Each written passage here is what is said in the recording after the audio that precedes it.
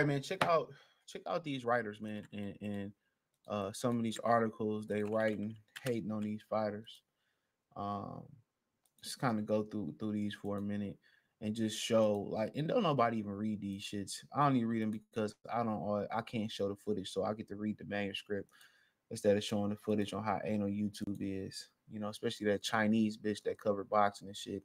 Um, Flagging my channel for a video that wasn't hers. I just never had an opportunity or the time to sit down to counter it. Like, come on, man, fuck up out of here, man.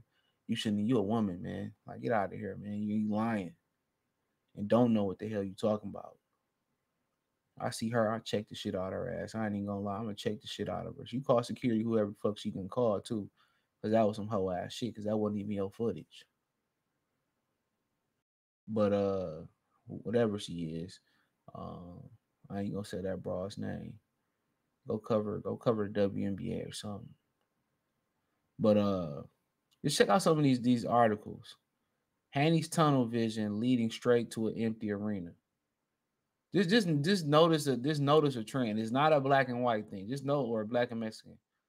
Terrence Crawford's coasts on past glory while his career stalls. Right. Just pay attention to some of these things these guys write. Benavidez Canelo obsession, is it stalking at this point? Just know, just notice like the shit that they write. And notice the name Dan Ambrose. These are the type of dudes that write. Chris Williams, he's a bitch. Have no problem saying it to his face. I don't know who this Ken Wood dude is. They have the Boxing News 24 and WorldBoxingNews.net has the worst writers, the most biased writers of all time. Tickets for Haney Garcia, train wreck, slow motion. Even with Conor Benn versus Boots Ennis, a publicity stunt so bad it's laughable. How's it a publicity stunt when they sent the offer to fight Gervonta Davis as well too? I also think they was trying to fight Danny Garcia. I'm not sure of this. Probably priced itself out. So how are we talking about a publicity? How are we talking about a publicity stunt? How are we talking about a publicity stunt? Hey, think about that for a minute. How are we talking about a publicity stunt? You notice when it's a certain fighter that they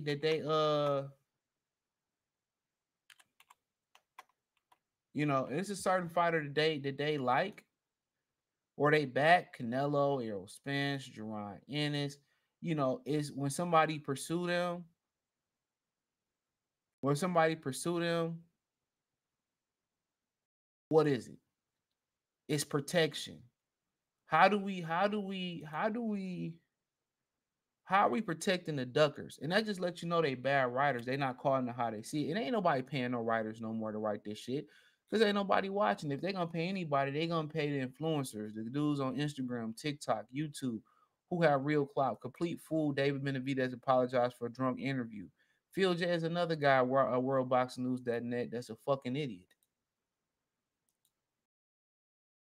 Well, he's a complete fool. And man, come on, is that necessary, bro? Is that necessary?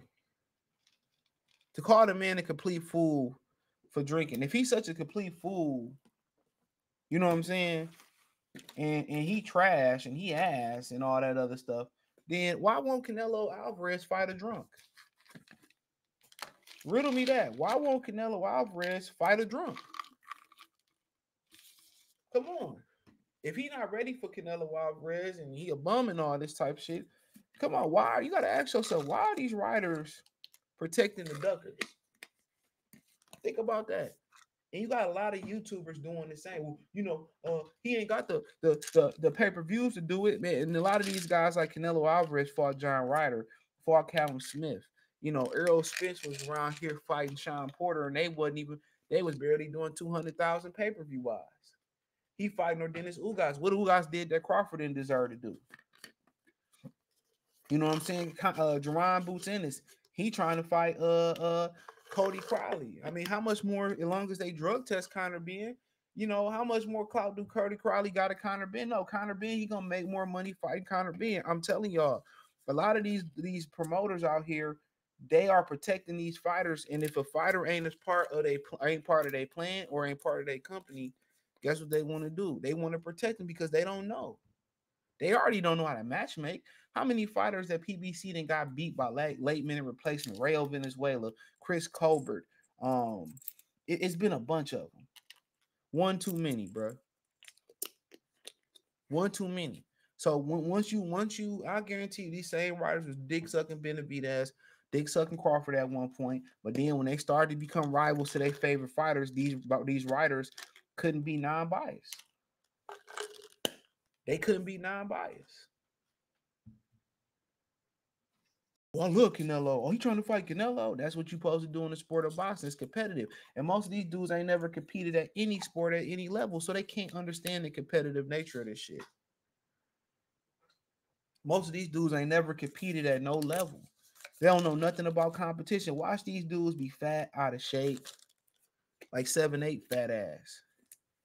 When do you think 7'8" at 5'5" ever competed? Probably ever been in a fight, bro. Come on, man. When you think some of these niggas ever been in a fight? Negro Fight Fan was telling niggas that he can't even fight. That's why he's a pussy. Nigga, he can't even fight. And you talking about boxing. He tell you know I can't even fight, man.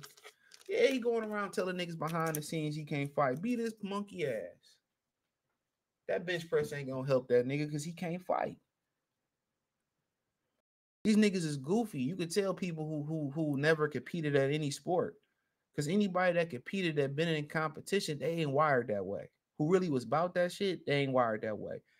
Even if you was known to be that nigga in the hood, ain't nobody wired like that to protect the nigga who don't want to fight. No, get your ass out there. Remember Isaiah Thomas for the Pistons said that he was running home from a bully. His mama made him go out there even though the guy was bigger than him, and she made him fight him. Remember the Jackson movie when Joe Jackson was making showing Jermaine how to fight? People forgot. I think Joe Jackson was a professional fighter. Rest in power to him. He was walking through Jermaine how to fight. A lot of y'all niggas ain't had that. A lot of y'all ain't got no competition. A lot of y'all nerds hide behind the keyboard, looking worse than Dan Raphael. Talking about, well, you know, that's why they ain't got their pictures on their profile or nothing like that. And y'all protecting fighters. This is why the sport the way it is.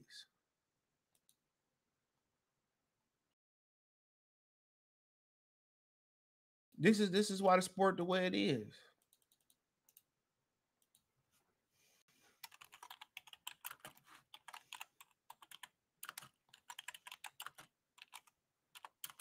This is why the sport the way it is. Because you got people actively against big fights, repeating competing with Leonard Ellaby and Samson Tulowitzki and sometimes Bob Merriman. These guys are saying, "Well, it doesn't make business sense." Okay, if it don't make business sense, then I ain't supporting shit else till I get it. So then tell me how that make business sense then. Tell me how that make business sense then. Let me know how that work. I'm not watching that shit. That's why I stopped watching all that shit, bro. If it don't pique my interest, I won't watch it. I won't cover it. Now, if it end up being a good fight, I go back, watch the highlights, rewatch the fight or something like that. Yeah. But all these and y'all influencers, y'all writers and all that shit got to stop, bro. This got to stop. Real talk. It got to stop. It got to stop. We should be pushing for these guys to fight the big fights. And a lot of them Earl Spence dudes that was going around saying, "Oh, let's marinate the fight." Now what they saying? Well, no, I'll marinate it too much. I'll fuck the fight up. And then, nah. Y'all said let's marinate it. It didn't age well. He got that ass. He used to get that ass beat in 2020, 2018, 2016. He was getting his ass beat regardless what type of Earl Spence he is. He don't have a great skill set. If y'all felt Canelo was about that life, if y'all felt that these dudes was really that good, hey man, if you got a game dog, you got a top dog, you gonna put them in there. You gonna put them in there with any and everybody. Well, Terrence Crawford's career has stalled, and then what about Errol Spence? Terrence Crawford still looking shape. What about Errol Spence? Come on, what about Errol Spence? They want to talk about everything. What about them PBC pay-per-views?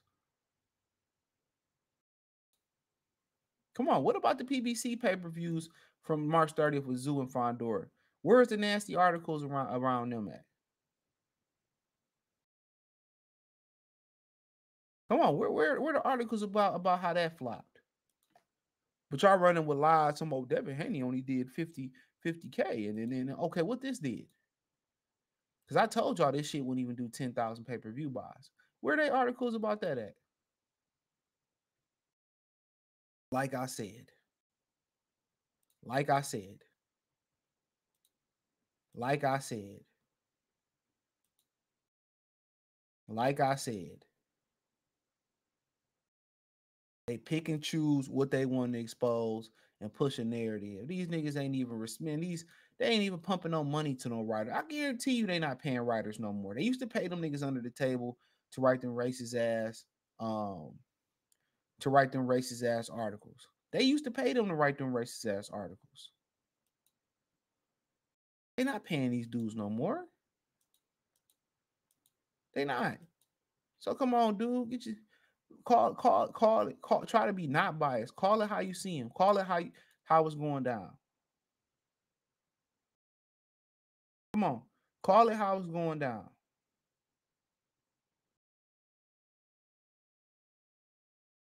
That's it. Call it how it's going down.